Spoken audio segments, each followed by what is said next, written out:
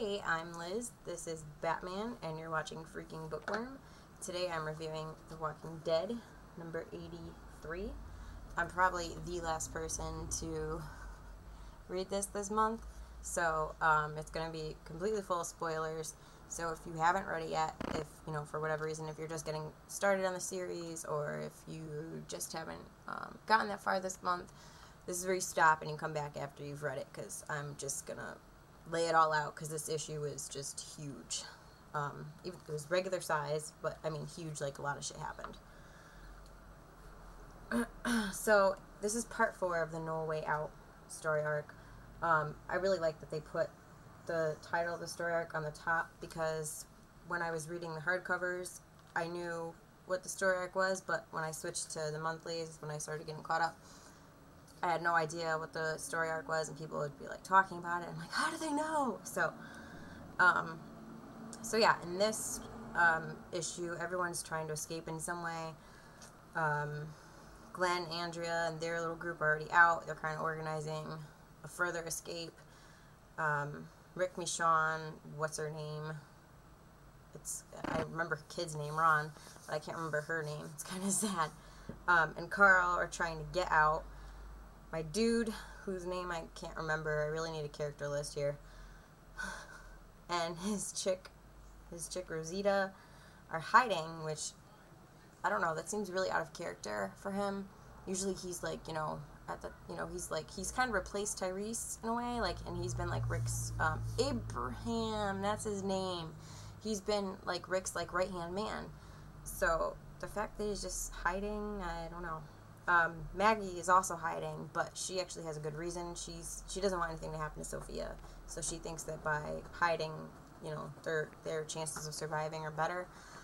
I honestly don't think so, but at the same time, I can't blame her, because we all saw what happened to the kids last time. So anyways, in this issue, Morgan got bit last issue, so he kicked the bucket in this issue. Michonne was really upset. Honestly, I was not upset at all. I was kind of just like, okay. Because, I mean, we kind of knew it was going to happen, and, once he got bit, that was it.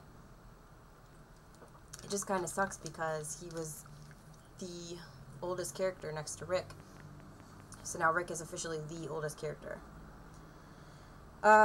Douglas. He considers killing himself. I keep looking down because I've got notes, because my brain is like this big now, and so I need notes. I take notes during everything I read now. So yeah, Douglas thinks about killing himself. He's like literally got the gun to his head, and then for whatever reason he decides he's going to come out shooting, except he ends up actually attracting the zombies to Rick and Michonne and Carl and what's-her-face. And Rick is like, dude, what the fuck are you doing? You're gonna make it worse. You're gonna attract them to us. And he just, I don't know, he's like in this like crazy moment, I guess. I don't know.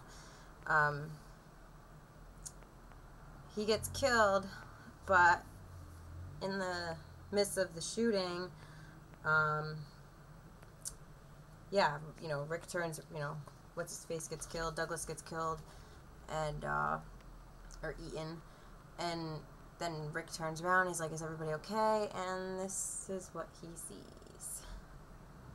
Yeah, I opened that spread, and it's a nice, huge 2-page spread. Here, let me go this way so you could get the full effect. And he's like, Dad, I opened that spread, and I was just like, oh, I did not see that coming. Like, holy shit, doesn't even cover it. I did Who's Gonna Live and Who's Gonna Die, and Carl never even came to mind. Like, I did not even, totally didn't see that coming. Robert Kirkman, how could you? So this issue ends with Rick